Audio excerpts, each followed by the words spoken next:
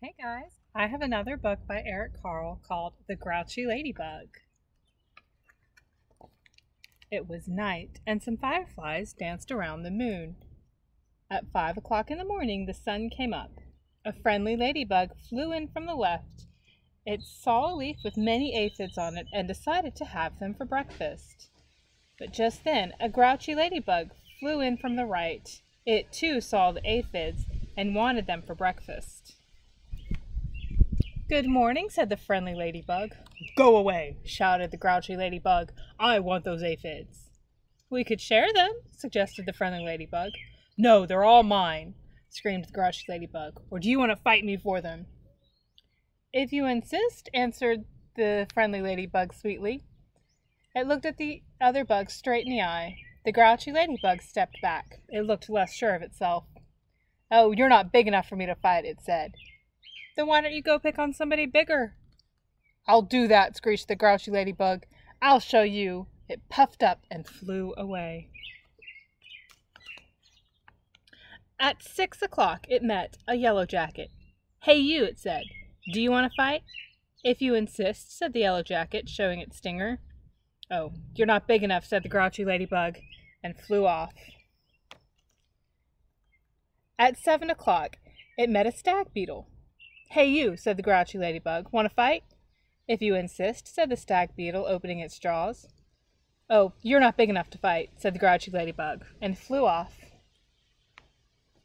At 8 o'clock it came across a praying mantis. "Hey you," said the grouchy ladybug. "Want to fight?" "If you insist," said the praying mantis, reaching out with its long front legs. "Oh, you're not big enough to fight," said the grouchy ladybug, and he flew off. At 9 o'clock it almost flew into a sparrow. "Hey you," said the grouchy ladybug. "Want to fight?"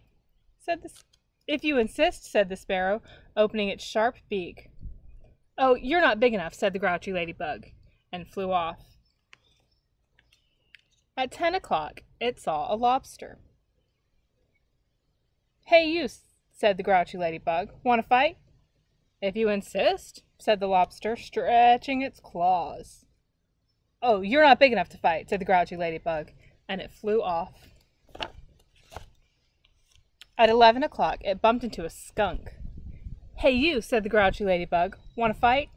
"If you insist," said the skunk, lifting its tail. "Oh, you're not big enough to fight," said the grouchy ladybug, and flew off. At 12 noon it spotted a boa constrictor. "Hey you," said the grouchy ladybug. "Want to fight?" "If you insist," said the ladybug, "right after lunch."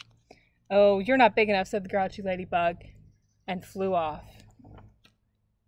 At 1 o'clock it happened upon a hyena. The grouchy ladybug said, "Hey you, want to fight?" "If you insist," said the hyena, laughing eerily, showing its teeth. "Oh, you're not big enough," said the grouchy ladybug, and flew off.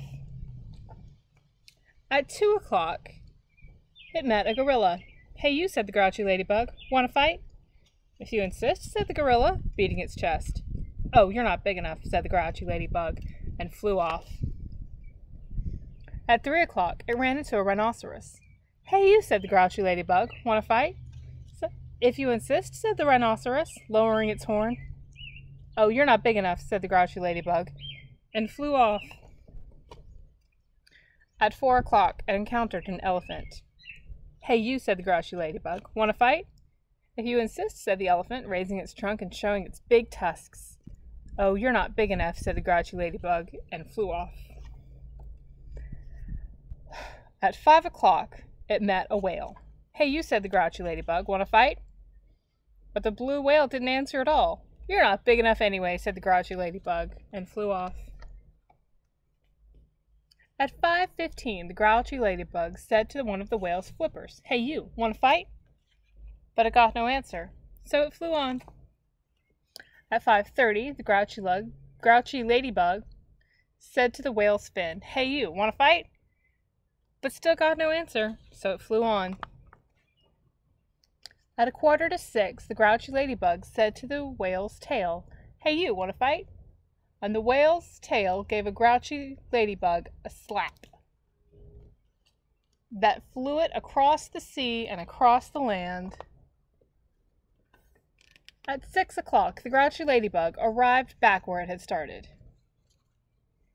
"Ah, here you are again," said the friendly Ladybug. "You must be hungry. There are still some aphids left. You can have them for dinner." "Oh, thank you," said the wet and tired and hungry Ladybug. "You're welcome." Soon all the aphids were gone.